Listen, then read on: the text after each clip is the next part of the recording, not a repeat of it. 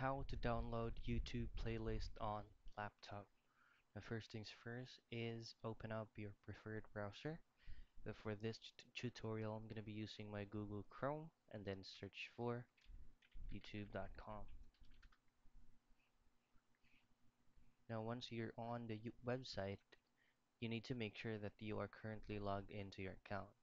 And from here, we'll just need to check on those playlists so we can download them. For example,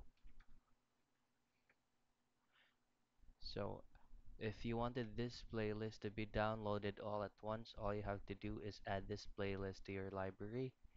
You can go ahead and click on the three dots right here inside the box of the playlist, then save playlist to library.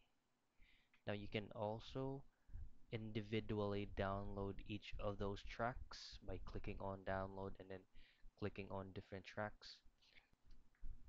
Now once everything is added to your current playlist, all you have to do is to click the three dots right here inside the square of the playlist, and there should be an option there to download all tracks. So you just have to press on that and it will automatically download all the tracks that this playlist has. So that's how you download YouTube playlist on your laptop.